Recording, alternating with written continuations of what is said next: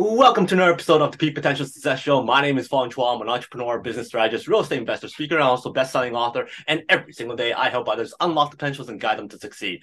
Today on the show, we have another great guest. I've noticed her a lot on social media, posting great, engaging content. But I also notice her a lot at networking events and different business conferences. And every time she speaks, people listen because she's so good at what she does, and she adds so much great value. And it's always nice to hear her speak and ask questions or add input. So much great insight.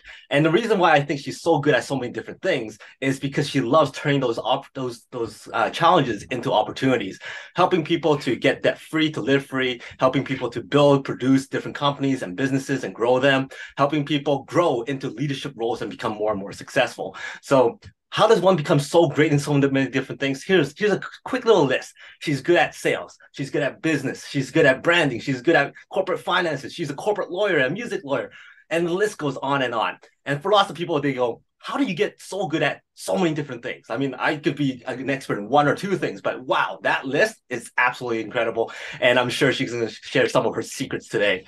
So I'm very excited to have her here. So please welcome entrepreneur, corporate lawyer, agency owner, real estate investor, speaker, coach, entrepreneur, all that great stuff, CEO of Debt Free Lifestyle and Chung Financial Group, Ms. Linda Chung. Thank you. Thank you, Fong. Wow. I was just like, but thank you so much for the intro. Very kind. Well, it's awesome having you here. I've always wanted to chat with you, and I'm very excited.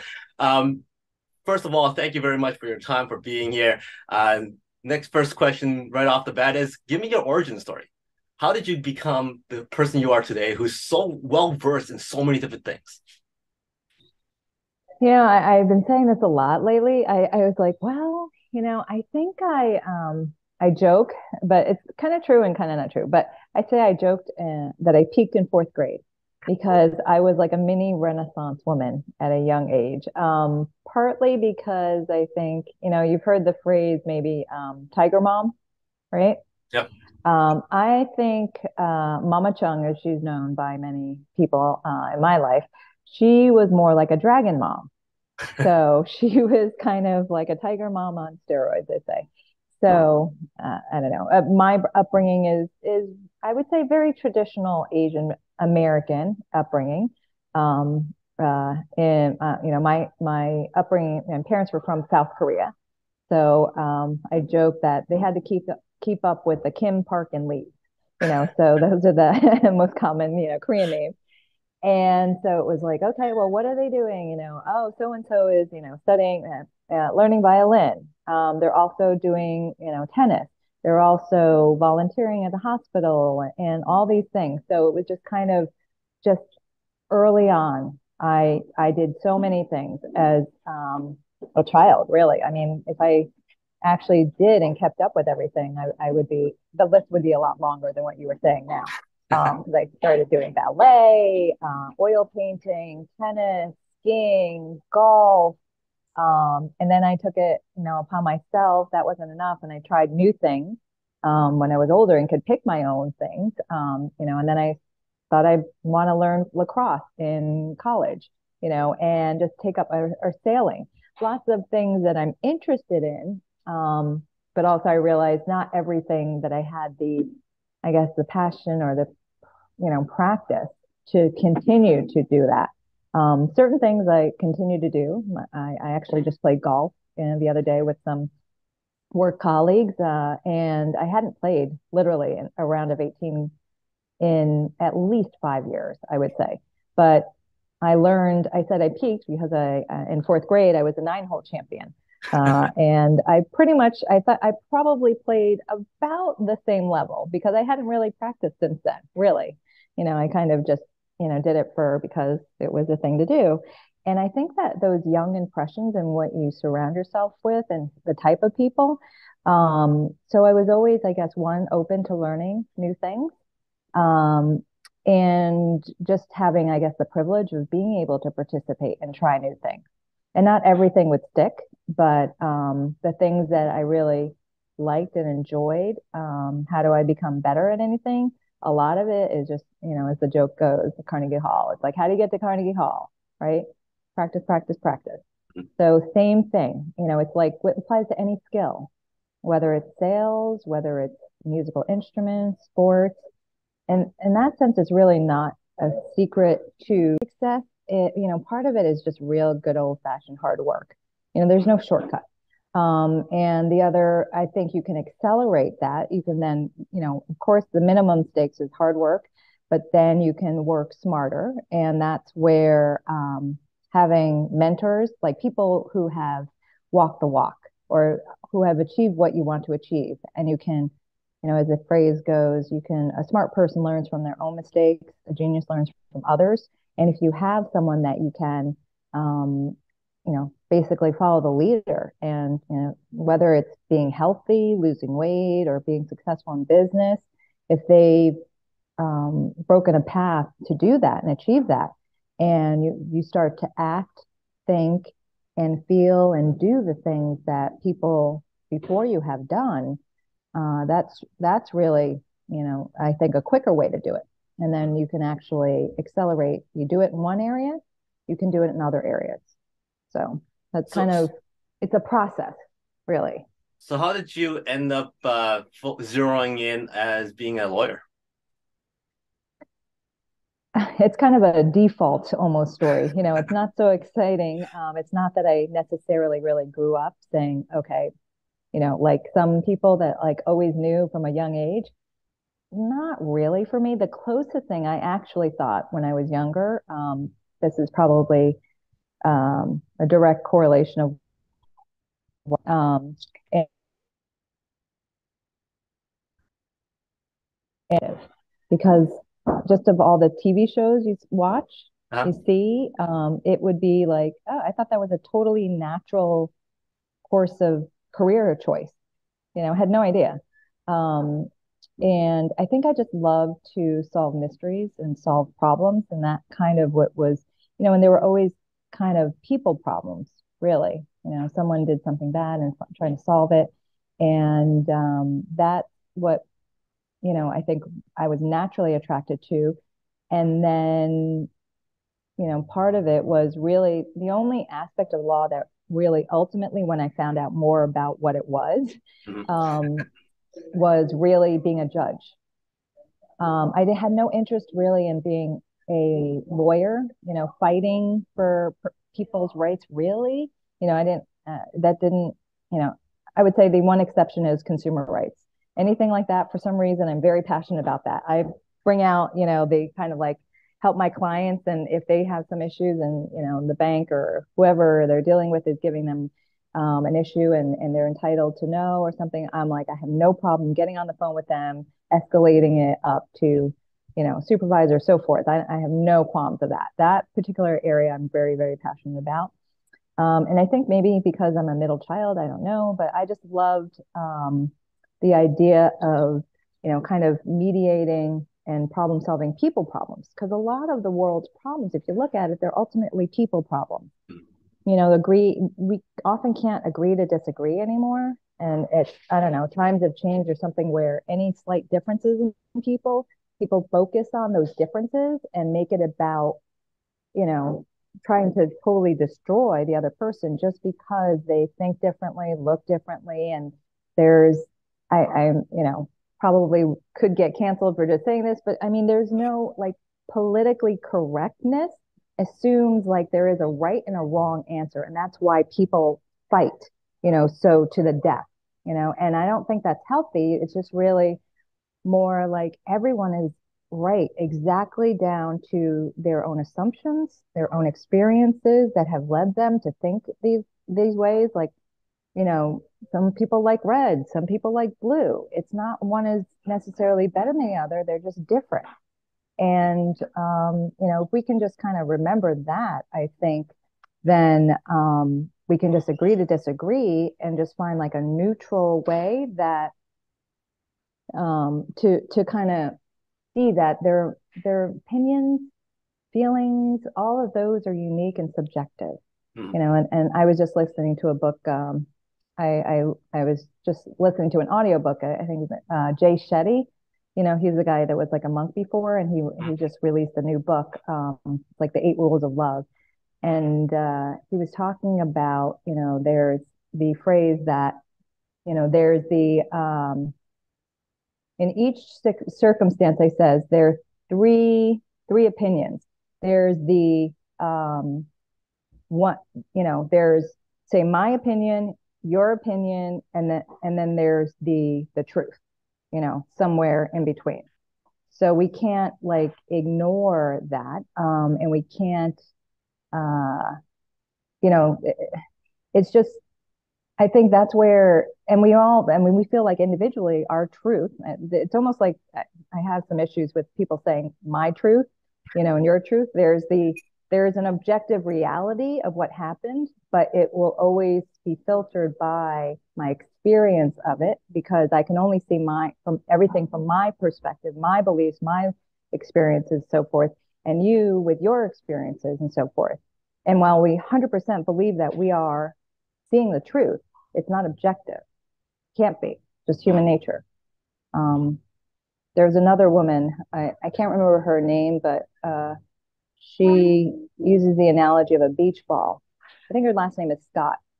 I like to read a lot, and kind of, these are other types of mentors to kind of shortcut, So she published a book called Fierce Conversations. She said there's reality. Picture it like a beach ball, right? And you're looking at the beach ball, and there are, say, 4 people standing around the beach ball, right? And from my perspective, I see red. From your perspective on the other side, you see blue. One person sees yellow, the other person sees orange. We're all objectively telling the truth, what we see, but none of us can see from the other person's perspective or the whole reality all at the same time. The same thing that happens, I think, in life. So, that's kind of the philosophical, I guess, journey, but then there's the practical reality of, I really thought, I also wanted to be many different things growing up. I wanted to be, I said, when I realized that private detective wasn't really kind of as common and kind of potentially dangerous, I didn't really pursue that. And then I wanted to be an architect because I was a weird young kid. And instead of drawing, drawings of, people or whatever, I drew floor plans. Okay. Like you see in a magazine, Architectural Digest. I was just like, I'm going to draw the floor plan of my ideal home, multiple bedrooms, multiple levels, all these things. So I was kind of weird in that way. And then I wanted to, become an architect. And then I remember distinctly my mom, Mama Chung, saying, do like I am Pei or something. I saw him and I was like, oh, I want to be like that. She's like, that's like 1 in a million. That's like the odds are you be a successful architect is like 1 in a million. Don't do that. So I was like, okay, well then I'm dating myself, but I also was like looked at.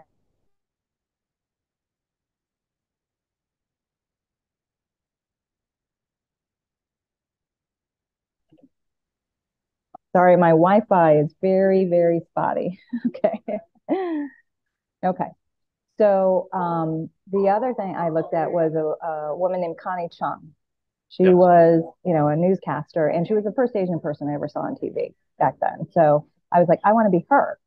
And then same thing. I was like, you know what? It's just like 1 in a million. Is Asian woman discrimination, etc. You're never going to be able to 1 in a million. Don't do that. So I was like, okay. And then it was kind of like you see a pattern here, multiple like process of elimination. So, and then I thought I was going to be a pediatrician and go to Princeton. My dad was a doctor. He was an OB/GYN. And he said, no, you know what? For you to become a doctor, by the time you finish all the schooling and everything, you'll be too old to get married. No one will want to marry you. So don't be a doctor. And I was like, okay. I didn't get into Princeton, so not be a doctor. And then I also realized personally, the sight of blood made me sick. So I was like, maybe that's not path for me. And instead, I really wanted to be a psychologist or a psychiatrist, helping people in that way. And funny enough, I think that that's really ultimately what I do most in sales, coaching, mentoring people. I'm just helping people, for the most part, just get better, or get out of their own way. We often don't know that, that we're our biggest limitation. So something you mentioned that during that period of time was everything's a people problem. Everything is dealing with people, being able to talk to them and whatnot. And a lot of that is fueled by emotions. People are so 100%. involved Yeah. with their thought process that they don't want to be wrong, and they get so angry, they get so emotionally involved. So for somebody like you who's, let's say, in the middle of it, trying to negotiate with somebody or help somebody out with their mindset and whatnot, how do you talk to them so that they can potentially see it a little bit differently? You can't change it completely, but you're No, able to kind of no, reverse yeah. their mindset over. I think one of the things is you have to, it's kind of like people have to be willing to be open. Like, you can't force anyone to change their thoughts or opinions or anything like that. And if they're 100% dead set in their ways, even, it's difficult enough to even change ourselves, even when we want to, and even when we know it's a good thing, like being healthier, right? So let alone trying to tell somebody else, one, telling doesn't work in general, I think, like it just is not, most people don't like to be told, how to think or what to do or something, right? Except in maybe unusual circumstances where they acknowledge that I have no clue. But most of the time, if it's a choice about our own life or things like that, then we're kind of like, I know it's my life, my choices, so forth. Um, and what I find can be helpful is that at least if there's a even a 1% possibility that they're open to seeing another view, or then you can ask questions, to understand. Because a lot of times it's not the surface level answer, we say, you know, um, there's like an exercise you can do. Be like, well, say, for example, someone that I'm trying to hire maybe or interview, they say, I'm like, well, what are you looking for in your life? Like, what do you want? And they're like, oh, I want to make more money, say. Like, okay, well, why is that important to you? Mhm. And, it's pretty common answer, but if you keep on digging down, right, and asking like, why is that important to you? The whys are very, very different, across different people, and, they might say, well, I want to have more money so I'm not so stressed, about the bills. That's one way. Or they want more money because they want to be able to take a vacation. That's another, feeling, right?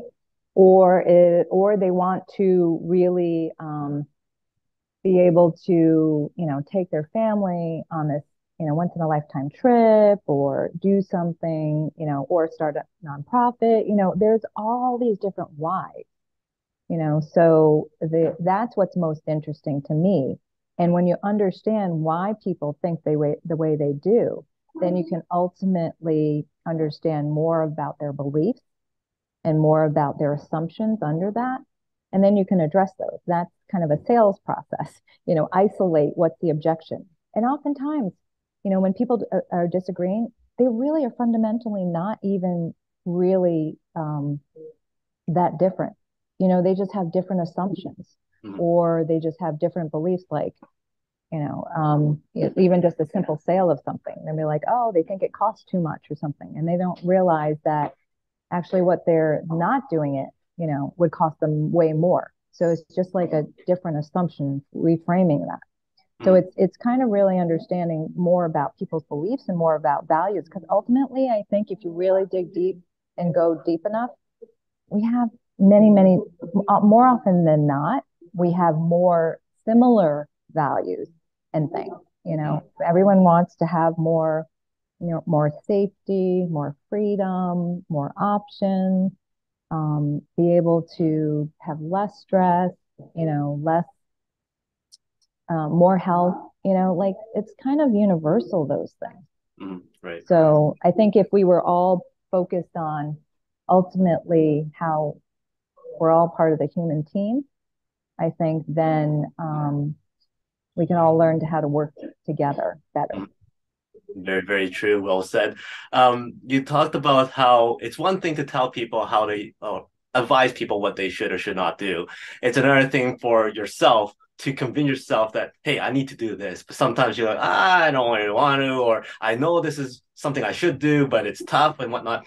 How do you train your own mind to be able to overcome certain Yeah, challenges or certain adversities that you place in yourself? yeah. Large part of it is you have to have the self-awareness or the experience of different things will motivate different people. And you have to do the work to understand what motivates yourself. You know, honestly, for me, money does not motivate me. It's just like if money was the main motivation, I probably would have stayed being a corporate lawyer because I would have made good six, seven figures and it would be all about the money. And that's the more conservative path. But that wasn't the top priority for me, and it was just like, really, what does it money do for my life? And um, thinking about this and what's most important for me at this time in my life, and then different things, and that can evolve and change.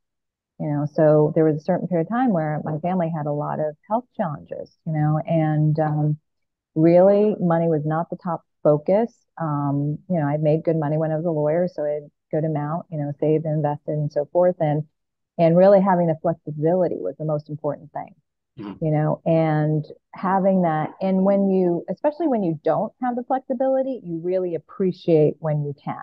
When I was working as a corporate lawyer, I was not enslaved, but it felt like it. You know what I mean? Like I was chained to my desk. I was sleeping, at office sometimes, working 60, 80, 100-hour weeks.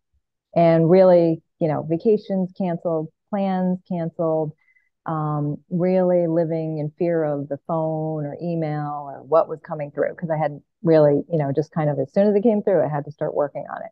Right. And that was complete opposite of flexibility. So for me, it was really about having an understanding and being grateful for, what I have in my life. Not to say that I'm not still working on achieving and doing more, but you can be, I think, simultaneously, I realized this, extremely grateful for everything that you have in your life. Also, at the same time, being very motivated to achieve more. Mm-hmm. And it takes, I think, doing both of those so that I know that what motivates me is really have a vision, a very clear vision of what I'm working towards, in the future, like the big, way bigger picture. And then what I know, that's the what, and the why of it is also very important to understand. And really like why I want to do it. Like, one of my goals is really to create another like separate company that is really focused on helping people do this through education, through learning. The emotions are really the what's always underrunning, I think, every decision. You can use facts and logic to support it, but ultimately you feel good about using facts and logic, so it's ultimately a feeling. So and creating that vision of the future, and being able to help people, because so much of what we do, realize it's a human thing, it's a human problem thing. And it's really because one of the things that we least understand, because we never taught it in traditional school, never taught it in, definitely not law school, definitely not business school, is really how our emotions work and how the thoughts and the emotions and the physical body all are interrelated. And, really understanding that on a kind of really super deep level, I think can really help transform so much of the people's issues and problems that we have inside out, not outside in. Right. So that's what really, having that clarity and then understanding, okay, I can kind of have the plan roughly worked out. It's not going to be like that's going to be executed according exactly the plan, because no plan ever is, because we can't predict the future and all those kind of things. But at least the directional path forward, that I can see that. And to me, I'm super excited about that. So it's just like I used to have a problem snoozing, because it's like if you're snoozing, it's like, oh, I'd rather sleep, or what I'm dreaming about is better than my actual life. That's an issue. That's a problem, right? Versus getting up and being like excited, for my life, for those things. Like it's going to be a great day. Even today, I woke up before my alarm, like an hour before my alarm. So it's like, okay, today I'm going to be doing this, and, have podcasts with Fong, and meetings with all these other people, excited, and going to see friends as well and work along the way. So, and I feel so grateful and fortunate to be able to have that, like it's a great life. Awesome. I can imagine that you wake up going like, I'm ready, every single day. Not every single day, but yes. I mean, it's a winning. I think I did this practice. I do a lot of reading and understanding from a lot of different things like stoicism, and it's just like there. I did this practice where one of them is like you plan your ideal day, and it's like, huh, just like proactively plan what would your ideal day look like, and I've done that for a while now. And usually it's around New Year's, it's just kind of reset and each year it gets some new things, but also, it's interesting because I did this with like a group of global entrepreneurs from around the world. And it's funny, it's not that the ideal day is hardly ever like this big grandiose day. Right. The ideal day is often like, these kind of your typical day that, you're being your ideal self, like getting up early, getting a good workout in, eating healthy, doing some work, being productive, spending time with friends and family, watching something that, learning something that feeds my mind, maybe watching something, a movie that's really inspiring or entertaining, and getting good rest and so forth. And across the world, it was very, very similar. It wasn't these big, huge things. So if you do that, you create your ideal day. And I would do that starting off as like Sunday as my ideal day, Mhm. right? And then if you just do more and more of living your ideal day, make sure you do it once a week at least. And then it's just like, oh, why limit it to just one day? You know? And then the more and more ideal days you have, right? Mhm. Then the more and more of an ideal life you have. Right. You know? So I just think, and sometimes you wake up, maybe I didn't get a good sleep, and it's just like, or maybe I had a lot of stuff on my mind and it's just like looping while I'm sleeping. So, in those days, it's just kind of like, okay. And then it's just a good reminder of, okay, you know, why am I getting up? There's something that I can be excited about in my life, and when I'm coaching people, I ask them a couple of questions like, no matter what the experience is, because kind of like if you make your life really and your happiness dependent on results, that can be a very up and down life, because so much of our life is not within the reality is not within our control. It's dependent on other people making their decisions. And they say, no, I'm not going to buy this, and instead making it about what you can control, which I think is your mindset, your emotions, your activity, and feel good along that process of like, I did what I could do. And, the results will come as an effect of me being consistent with that. Mhm. And I can, always be proud of something, I think, any experience. I can always learn from every experience, whether it's good or bad result. And I think there's also always something I can improve from an experience. Cool. So all those things and also something in the future be excited about, looking forward to, Mhm. making a change in the future. All right. So just keep on doing that self-evaluation, I think, then the more proactive and kind of adopting that, I think, process, then the more the results will come as an effect of just constantly getting better. Way. You talked about how you read a lot, and that probably is the reason why you're so good at so many different things because you read so much into all those things. It also allows you to be able to relate to so many different people because from different experiences, different knowledge, and all that kind of stuff, you can kind of pick and choose what you want to share and have conversations with those people on. Now, lots of people say, "Oh, I need to read more. Oh, I really want to read more," but one of the reasons why they don't is they don't retain the information that they read. So, Mm-hmm. what's your Yep. secret? How do you read so much and retain so much of that information that you read?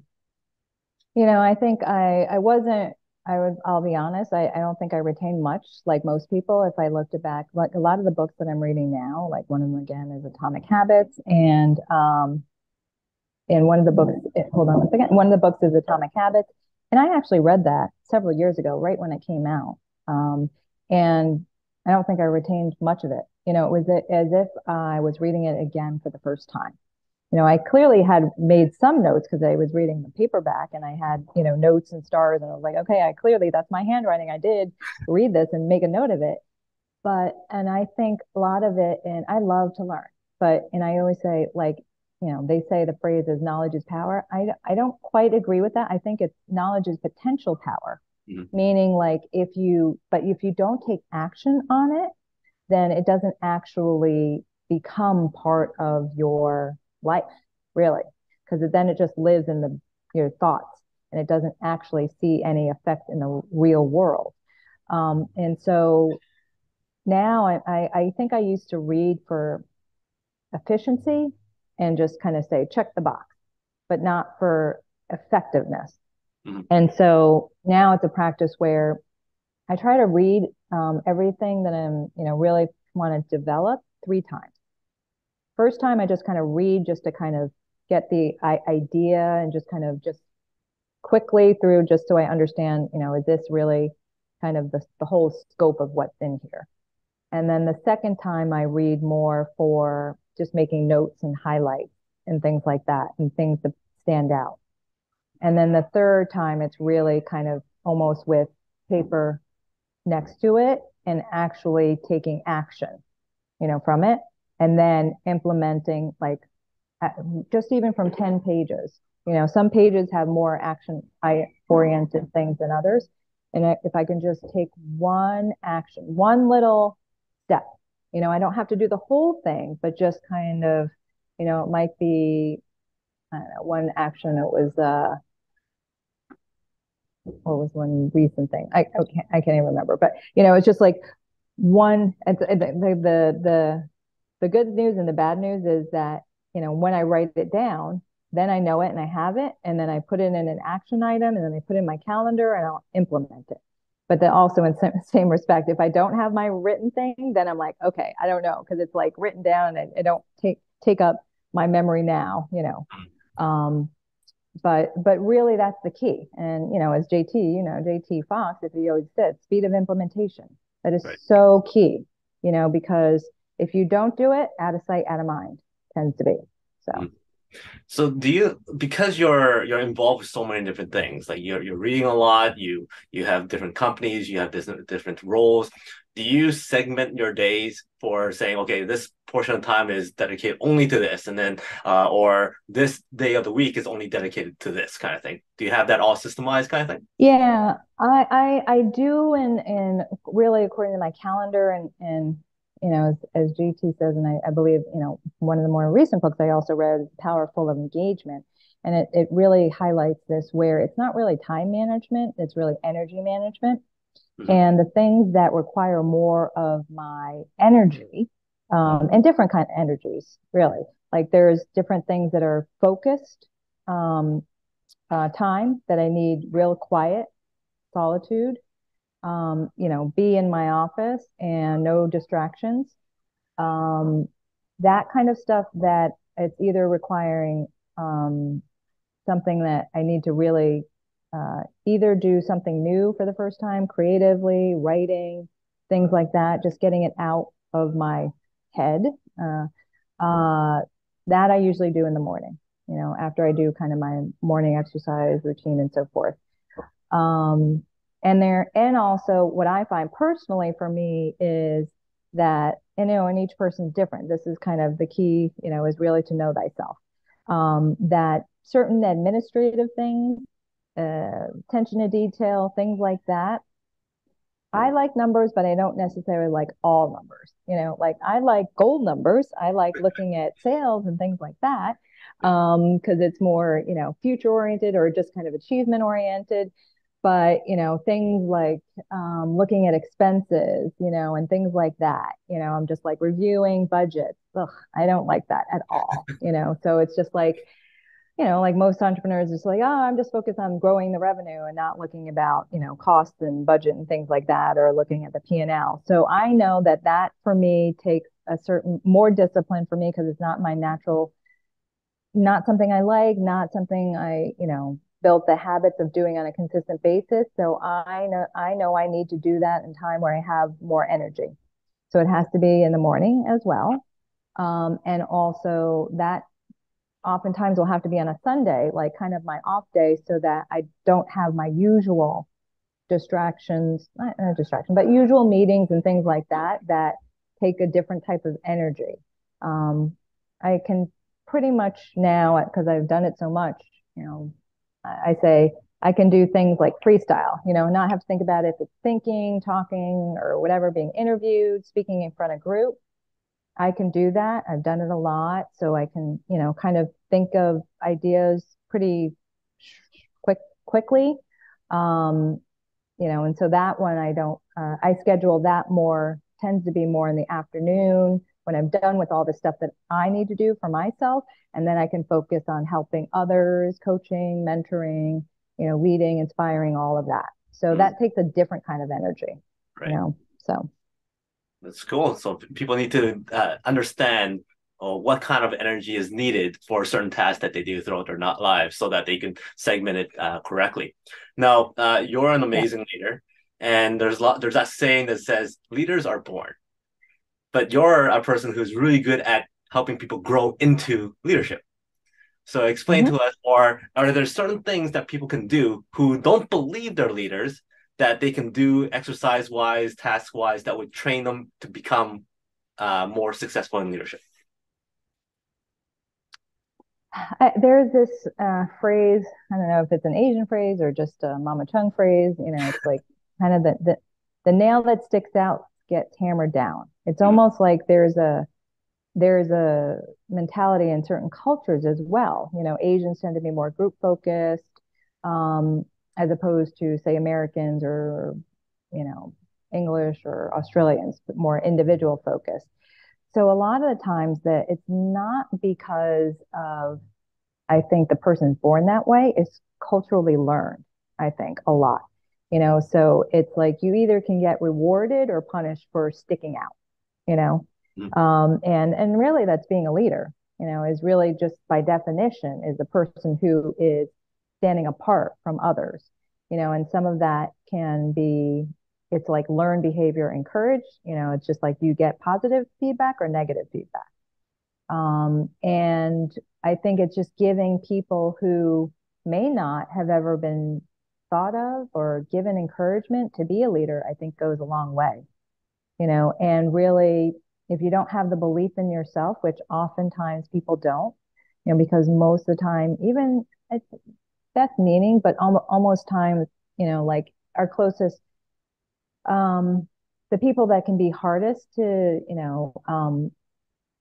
believe in you often can share the same last name, so our close friends and family, because they want generally most of the time, and I think it's more, which shows what's important to them, they want safety or security, and that's kind of not doing things that's apart or different from the group or from the norm, and it takes a certain, either a little bit crazy, courageous, or contrarian person to go outside of that group mentality, and so oftentimes it's just even just sharing with someone that you believe it's possible. They are, and it's not that they're a leader maybe entitled yet, but it's true, and showing them concrete examples of where they have exhibited leadership behavior.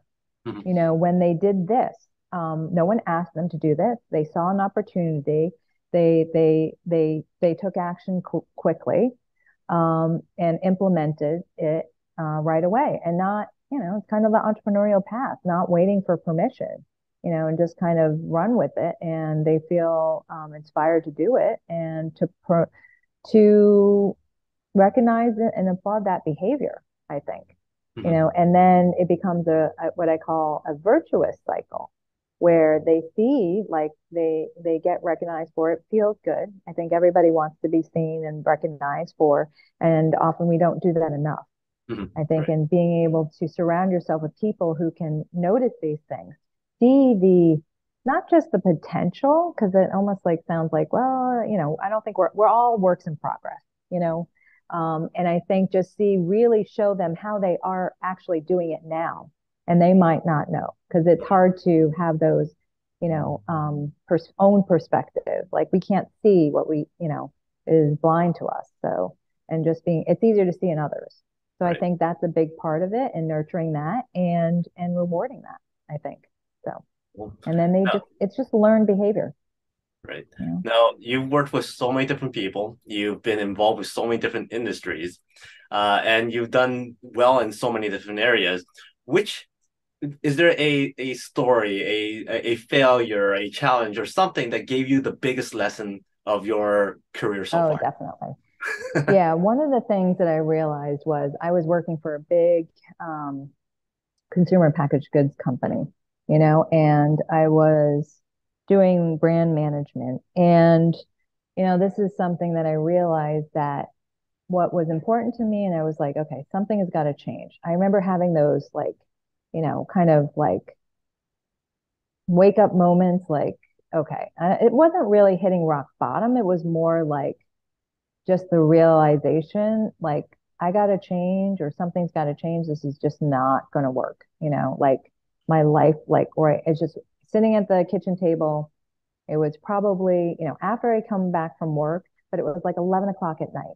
And I'm sitting there working at the kitchen table at 11 o'clock at night. And I was just like, I'm not a corporate lawyer at this point. It's not part of the thing. There's something that I'm doing that is just not, this is not it. I'm searching.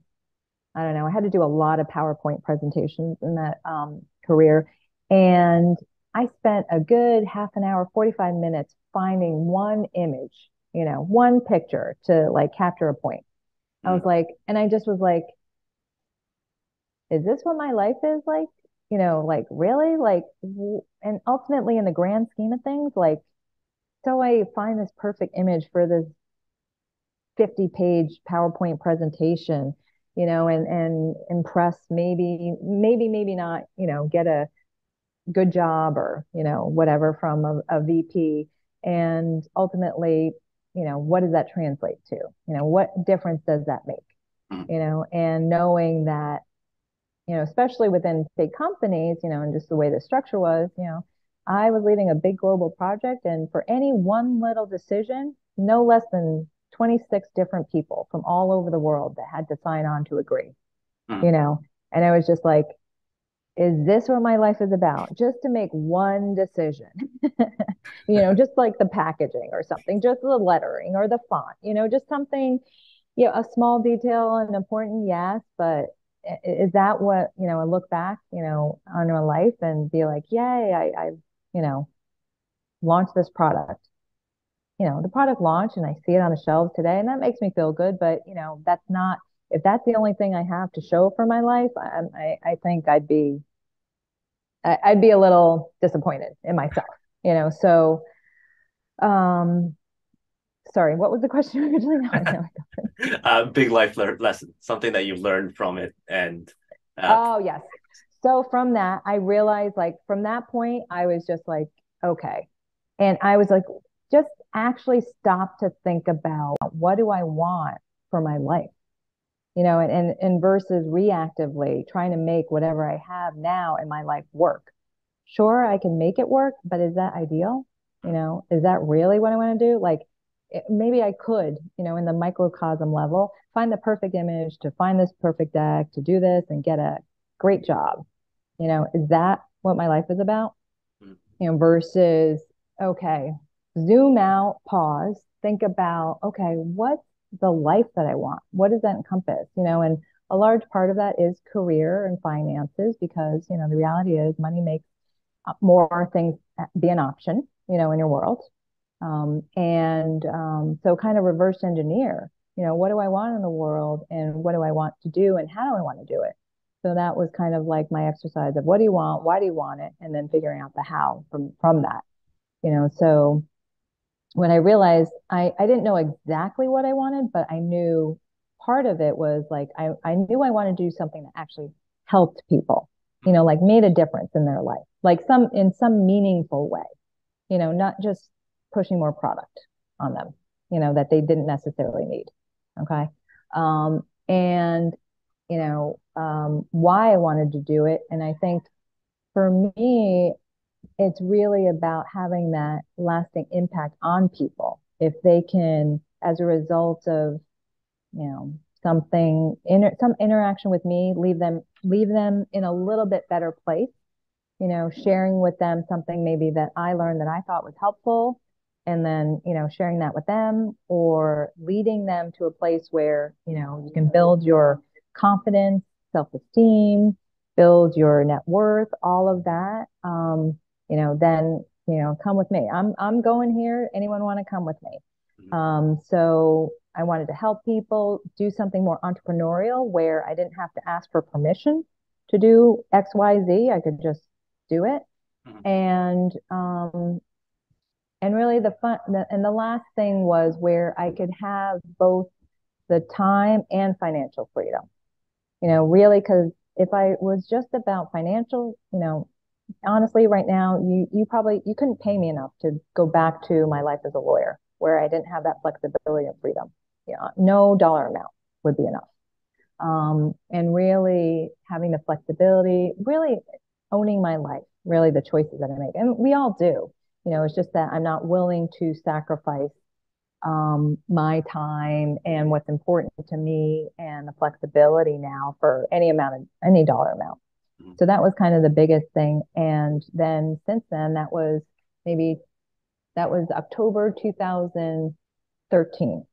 And by that time, I was realized so not into my work at that point, and I knew I was either gonna it was either gonna end with quitting or getting fired, one way or the other. There was no way that by the end of that year, I gave myself a deadline. I'm gonna be out of this work, So, and I just one opportunity led to another, and I was just like, I went to a conference, randomly met somebody there who randomly introduced me to someone who had all these great trainings that he learned how to be really more entrepreneurial and learn how to motivate, learn how to understand emotions and so forth. And I think that was really the beginning of my really self-development. I had a lot of formal education. I went to Dartmouth undergrad, Cornell Law School, Columbia Business School, all good for what they were, but they weren't really designed, I think, in general to help me live to my highest potential. So, and of course it's more of they have different purposes, and it's just one of the things that I realized was that I had to kind of change if I wanted my life to change, I needed to change. And so that was where I was very open and willing to just try something different and new, and just open to a possibility of, I didn't know what I didn't know, and I was just going to be open, like a very eager and thirsty student, and really more of a learning how to live a life of your own choosing, that you can design yourself. So since then, that was a big pivot in my life. Who would have thought that one image would have changed your life? Can you imagine if you found that image right away? Then this wouldn't have happened. I know. It's a good thing you were on like page 10 of Google, and you're like, oh, I still can't find it. Right. It's a good thing, take those small blessings in disguise. So let's take you and put you back on the world stage, and you have a few minutes to give your legacy message to everybody to remember Linda for. What would be that message? I would say the biggest thing that you can do and the most impact that you can make in your life and in the lives of others is to believe in yourself and learn how to change yourself to become the person that you want to be. That's really the hardest work that we have to do now, I think, in life. And if you want help with that, happy to talk about it, happy to help you in any way that I can. And that's what I think it's really success and all that. A rich life is an inside job, really a mental and emotional job that you learn how to execute. Yeah. Nicely said, and I'm sure lots of people should take that to heart. Before I let you go, I got five very quick questions for you. Give me the first thing that comes to mind. Number one, Okay. you're stranded on a deserted island, and you have one food to eat for the rest of your life, no consequence. Oh, I mean, it used to be ice cream, hands down. But now I think a little bit healthier. I would say bananas. So Nice. no, no, no. I take it back. Eggs. Eggs. Eggs are most versatile. I know. I'm like, you could do so many different things. Hollywood calls and goes, Linda, Hmm. we love your story. Your journey is amazing. We want to do a story and a biopic on you. Who would you choose to cast as your best friend? As my best friend, okay, I don't know why I said this, Jennifer Lawrence. I don't know. She just seems real. She seems human. She fell in front of millions of people and could laugh about it. So I think humor is such a key part. If you can laugh about it, not take yourself too seriously, then, you know, life's fun. So Great. So Jennifer Lawrence shows up at your door and goes, "Hey, I got the part. I'm excited. Let's get to know each other. Boy, I'm hungry." And you go, "Don't worry about this, Jennifer. I'm gonna go to the back. I'll fix you something amazing. What's that special dish that you can prepare?" yeah.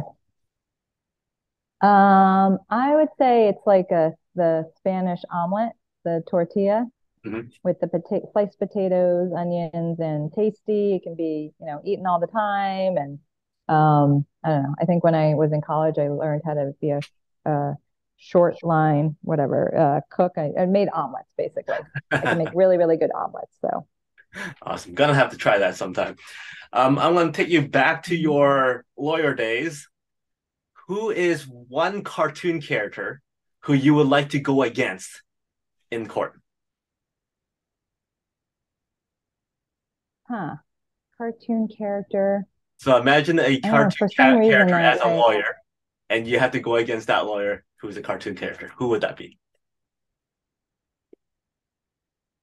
the first thing that comes up is Bugs Bunny. He's a chameleon. He can like dress in so many. He can be a man, a woman, funny. Just I think it'd be really entertaining. Awesome. Dealing with Um, the multiple personalities. Number from one to three. 3. 1, 2, 3. So if you had to use binders as a metaphor for success, how is success like binders? Wait, can you repeat the question? How is success like binders? So binders as a metaphor for success. Okay. Someone said this to me when I was a legal assistant. So in between working and going to law school, they said the key to happiness as a lawyer is to be organized. So, use a binder to be organized and just know your business, know your numbers, know that. So it's usually stress comes not from knowing something, stress comes from not knowing something. So I see that. So that's how success is like binders. Thank you very much for your time. This has been very, very enjoyable. Love the stories. Loved all the tips that you've given. What's the best way for people to reach out to you? I would say Instagram, Linda Chung Official is the best way. You can DM me there. And yeah, I'm usually the most responsive there. So Awesome. And do you have any final words that you would like to share? just, thank you to you, Fong, for reaching out and, letting me be a part of your, what you've built here, your platform. Really appreciate, people connecting and giving me the opportunity to share.